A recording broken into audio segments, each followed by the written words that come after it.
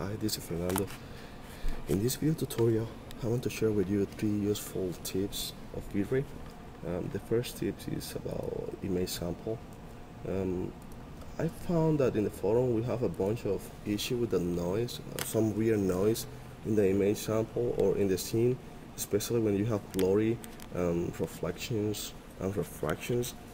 Basically, that issue is because the image sample. In order to show you what issue I'm talking about, I'm going to change the image sample to adaptive subdivision and make my first render. I'm going to click render and pause the video to save time. Here we go. This is the final render. As you can see here, we have a weird spot noisy on my ceiling. This is because my wall texture have some reflections. Also, you can see how ugly is my floor in terms of noise. This is because we have a bad anti-aliasing solution. Remember that the anti-aliasing not only affect the edges of the geometry, but also the textures, the reflection and refractions. That's why we have this kind of noisy. So that means that the image adaptive subdivision is not a good solution when you have refractions, and blurry reflections, and depth of field. So instead of using adaptive subdivision, we should use adaptive DMC in our image sample solution.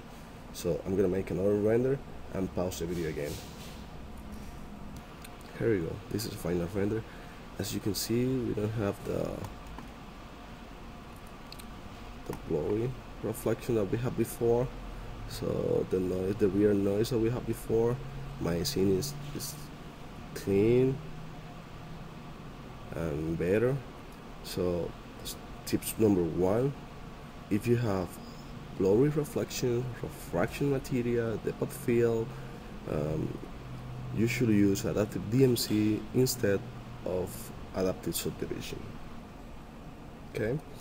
The next tips is about samples in Irradiance maps, and I'm going to make a close-up of the legs. The sample in the Irradiance maps basically blurry the samples, the solution. If you increase this sample too much, you can blur too much the solution, and you can erase some shadows, especially the contact shadows on the floor, and the shadows should appear floating in the air. So I'm gonna make my first render by letting the samples to 20, and also I'm going to override, because it's better to see when I have override my material in my scene. I'm going to override my material and create my first render. Okay, I'm going to pause the video. Here we go. This is the final render. You can see here in my render how I have a bunch of contact shadows here. In every single leg I have contact shadows. I see a bunch of contact shadows here. So this is because my sample are not blurry my shadows in terms of erase the shadows. Okay, so I'm going to increase the samples to 90. I do that because we have a bunch of users that do that in order to avoid the splotchiness in the wall, but this is not the right solution. Maybe you have to increase the hemisphere subdivision or also the minimum rate in order to avoid the splotchiness on the wall, and not increase too much the sample, because you can erase the shadows as well. So I increase the samples to 20, and I'm going to make another render. Here we go. This is the final render. As you can see here, these legs and also these legs, and even this one, appear to be floating in the air. You can see here they don't have any contact shadows at all. Neither this one. I want to show you the difference between this image when I increase samples to 90 and the other image. I think it's this one. You can see the contact shadows here, contact shadows, and also contact shadows here. The difference between this one and this one, hopefully you can appreciate in the video. But you can see contact shadows and no contact shadows, so this is going to help you to get your object in the floor.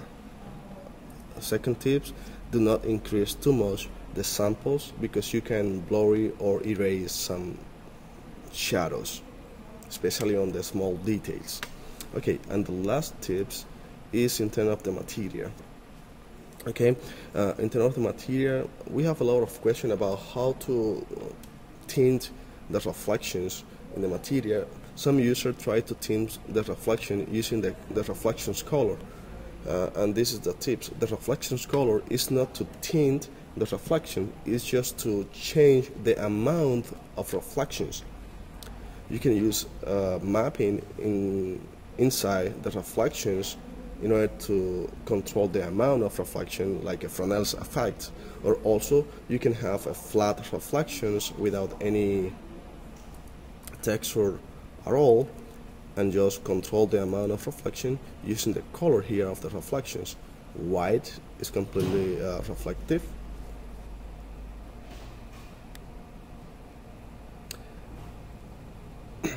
and black is completely opaque,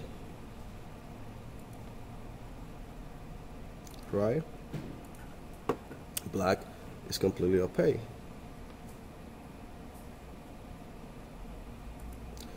But if you want to control or to tint the reflections a little bit, I'm going to use a medium gray, so I have a kind of reflections. But if you want to tint the reflection, you have to use a filter. For example, I'm going to use an orange filter. Now I can tint the reflections. You can see the area where I have reflections now are orange. If I reduce the blurriness to 0.75, I still tint the reflections a little bit. If I use a Fresnel's,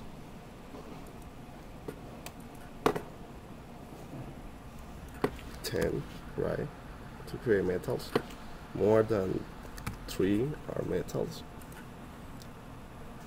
I click a preview. Now I can get kind of anodized material. Okay,